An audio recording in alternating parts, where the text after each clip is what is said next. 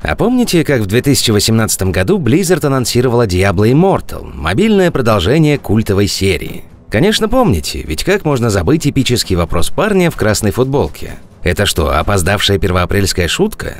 И столь же эпическое торпедирование портков от некогда уважаемой студии, которое можно было и в словарь нелепых отмазок добавить. Ребят, у вас что, нет телефонов? Ну а давайте по существу, что собой представляет сама игра. Недавно у меня появилась возможность самолично поучаствовать в раннем техническом альфа-тесте мобильного интерквела Diablo. Я изучил большую часть доступного на данный момент контента. Если не считать, что это игра на мобилку, все не так плохо. Но обо всем, как водится, по порядку.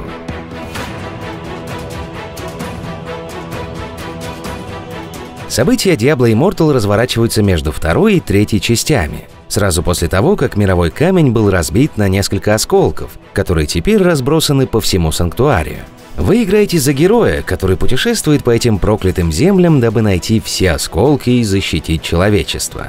Ну и заодно можно будет уничтожить каждого демона, который встанет на вашем пути. Геймплейно Diablo Immortal представляет собой hack-and-slash MMORPG, так что вы сможете свободно исследовать обширный мир вместе с другими игроками.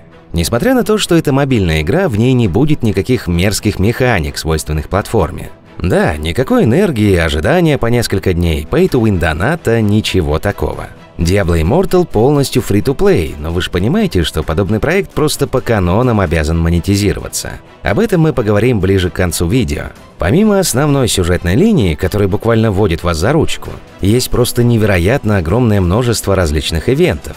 Есть Elder Rifts, небольшие случайно генерируемые подземелья с ордами врагов, на случай, если нужно золото, новые предметы или опыт. Челлендж – это тот же Elder, только на время. Если вы успеваете убить нужное количество противников и главного босса за отведенное время, то получите дополнительную награду.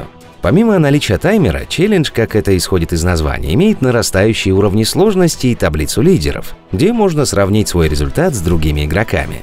В общем, стандартный набор для гринда. Кстати, игра имеет только английский текст и озвучку, но по идее после выхода должна быть и русская. И судя по тому, что я увидел, Immortal — это по-прежнему та самая Diablo. Да, мобильная дрочильня, да, спин-офф, но все еще Diablo с его длинными квестлайнами, увлекательными сражениями и широким выбором снаряжения. Даже от графики и от самого процесса игры у меня остались крайне приятные впечатления, что, честно говоря, крайне удивительно. Ранняя альфа-версия настроена так, чтобы общий прогресс был чуть быстрее, чем в полноценном релизе. Но даже спустя 3 часа игры я не мог оторваться от своего телефона.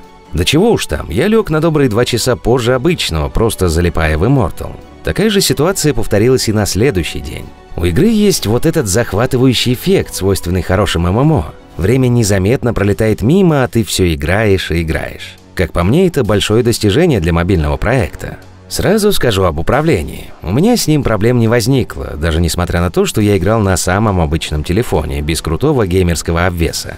Экранные элементы управления вообще не испортили мой опыт, а интерфейсы автоприцеливания идеально сочетаются друг с другом. Игра постепенно вводит свои механики и обучает основам. Расположение способностей, ультимейта и банок с зельями очень интуитивное.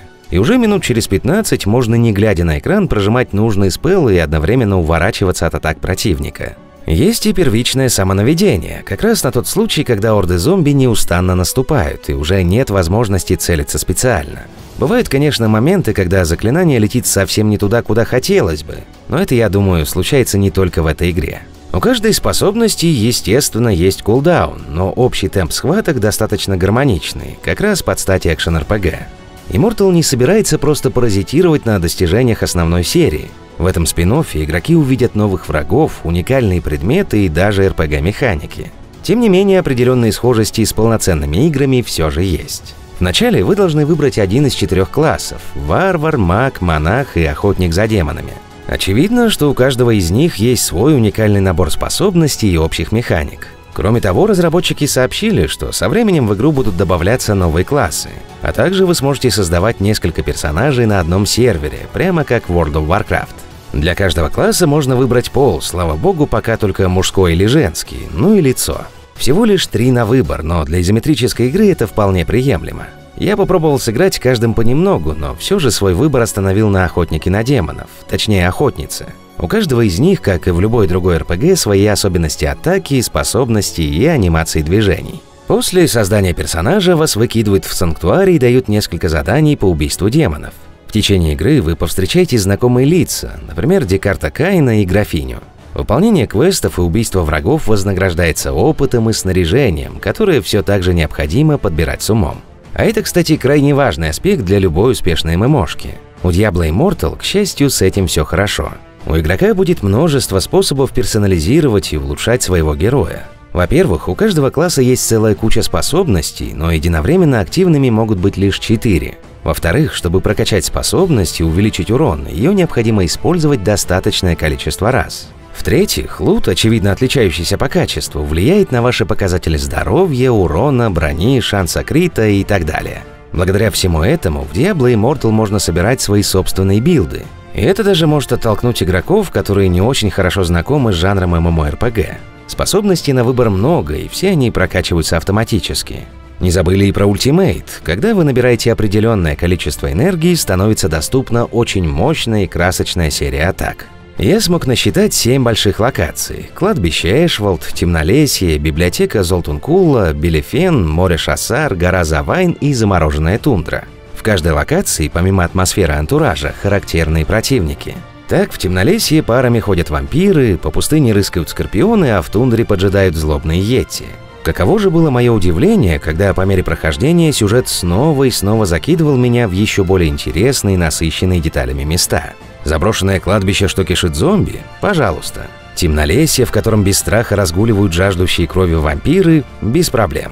Обжигающая ярким песком пустыня, зловонные болота, подземелья, библиотеки, города с мощенными улицами. Кроме того, при помощи разнообразных валют… Так вот, в кузницах, разбросанных по всему санктуарию, можно улучшать и зачаровывать предметы при помощи разнообразных валют.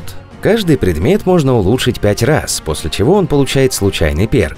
Более того, в каждую шмотку можно вставить обычные легендарные камни, в очередной раз повысив их боевой потенциал.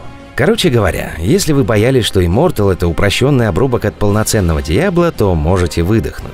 В плане контента мобильный Интерквилл мало чем уступает полноценным частям серии.